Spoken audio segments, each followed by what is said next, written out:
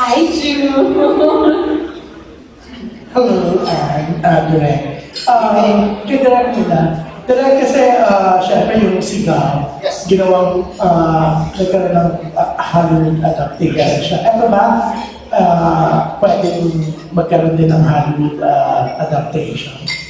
Actually, any story naman pwede i-adapt into any other language eh. Pero for now, ang Aurora is a complete story na I feel we don't have to hindi kailangan i-adapt na parang hindi naman namin ginawa ito para Hollywood will grab it and adapt it to another, to release it in the US. Yes, we want to release it worldwide in Filipino. Oh, with another subtitle. Yes. Yes. I think that's much better. The first time na in-announce yung Aurora, marami nag-akala na ang ibig sabihin, ang location is Aurora, Quezon. Kasi balik Quezon na yung isang movie na pero it's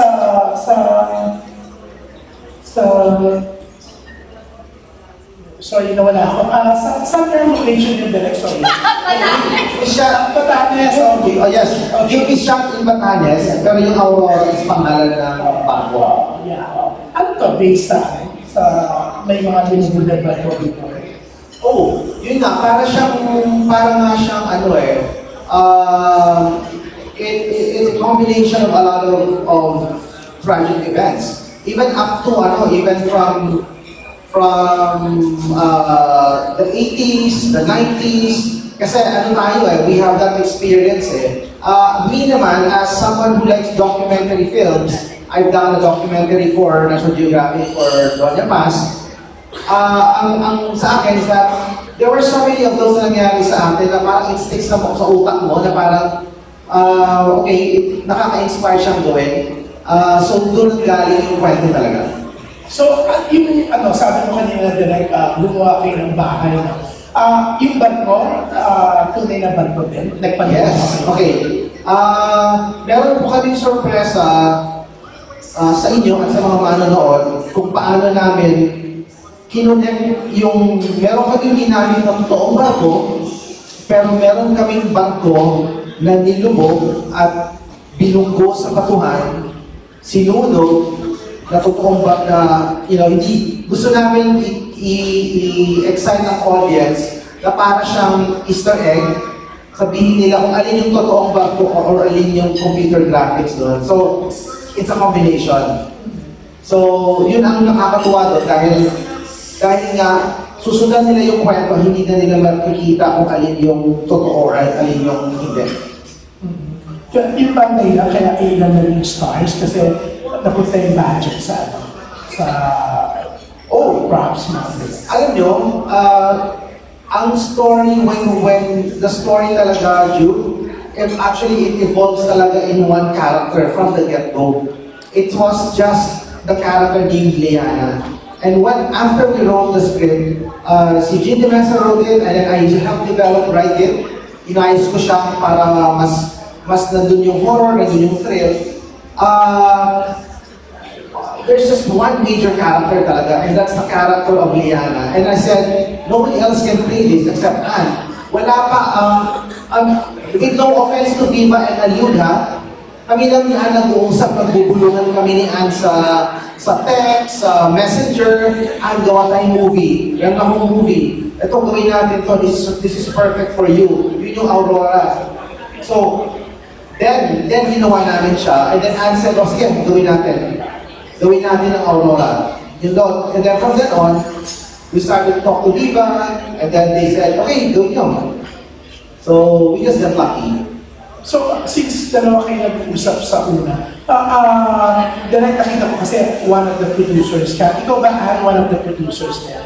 No. No, wala kang investment at all? Wala. I haven't gone that far with any of the films that I have done, and I don't think I ever will. And since Batanes ginawa yung movie, so gano'n ka katagal nag-absent sa shoot time? 15 days? 2 weeks? 16 days. dire-diretso yun. Tinapos mo. Tinapos namin. Tapos, nag-studio din kayo. Nag-studio din kami. Yes. Mga trauma. Hindi trauma, set. Set talaga. Ito yung nag-build talaga. Ito yung bahay. Meron kaming exterior doon sa na house in Batanes that we built. And then, yung house nila Ann, dito sa ginawa namin sa studio sa Quezon City, we had to construct, ganito kalaki halos na studio, a 2-story house na they can all walk around and move around and run around. So, inuloy ni Ann yung shoots niya doon. So, lahat ng interior na scenes na Yes. Yeah, so that's additional from the 16 days. Yes, Yeah, but after showtime. After showtime. After showtime. So the studio is very close to media. So, kasi malaki na, mga sa talent, diba? So, piling nila pang-award to, nag-expect ka ng Best Actress Award for this film. Well, I don't think whenever you do a film, you do it because you just want to win an award. I do it because I love to do films. Yeah. I love acting. Yeah. Getting an award, I think it's just the cherry on the top. Of course, you'd be thrilled to receive an award, diba? But I don't think you should go in there expecting, I'm gonna win an award today. Pero nakita mo na clips pa? I've seen bits and pieces of it, but I haven't seen yung full editing. Pero ikaw, Direk, nakita mo na yung kabuuan ng movie. Kasi, di ba, I'm there 24 hours halos every single day. In fact, kanina kagagaling ko lang, we're doing now quality check. Always quality checking para perfect siya, para pagkapanan ninyo, it's in the perfect shape. ikaw, since sa panahon na Direk, actually may LTRC rating na kayo, sa tingin mo, possible si Ann to win an award? Sa lahat ng wini-wish ko for the movie, next to making it the way I wanted it and the way I wanted it para ma-entertain yung mga tao, my other big wish is for Ann to win Best Actress. And, No, because if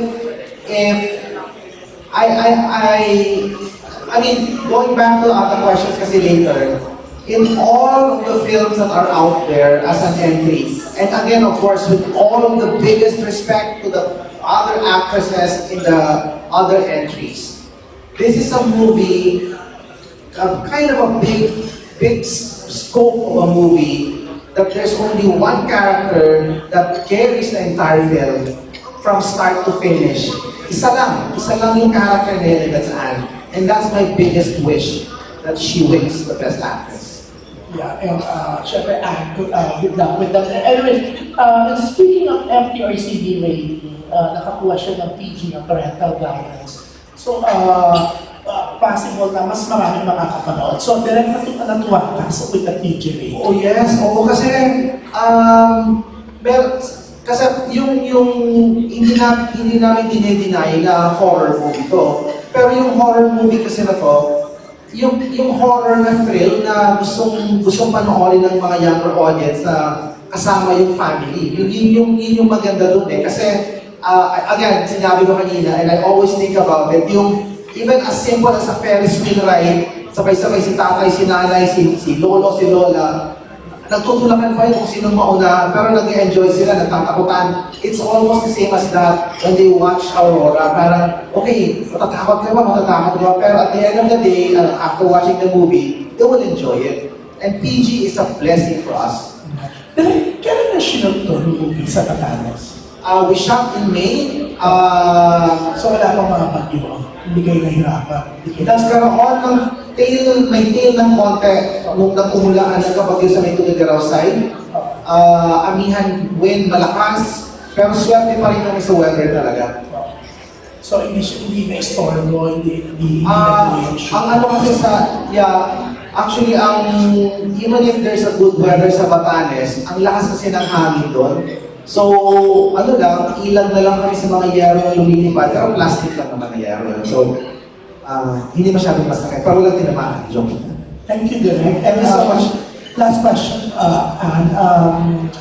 Ano sabi ng love mo about the movie, ni Erwan?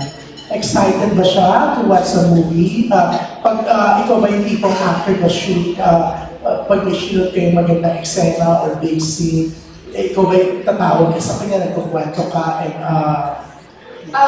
hindi naman. I don't do that naman. I love seeing his reaction kasi when he watches any of the trailers of my films. And everyone being someone who enjoys doing or editing his own films, the first thing he noticed talaga was the quality of Aurora, from the color grading, ingat siya sa color grading ni Direk niya, the shots, the music, the editing. He's very, very excited about this film. So, for me, that's always a good sign. Kasi very nitpicking din yung asawa ko pagdating sa film. So, he's very excited about this film, so that makes me very happy as well. Lalagyan namin ng June, rated PG, Erwan approved. Yes, for me, that means a lot. okay, so Christmas Day pala, nanonood kayo together? Yes. Yeah. So, ang commitment mo sa hanggang December 27 sa awards night, no? After ba, magpapakasyon ka? Or still mag-continue ka? Well, everyone and I, we're still thinking about it because syempre we just came from Africa for 1 month. So, we'll see. Okay, thank you.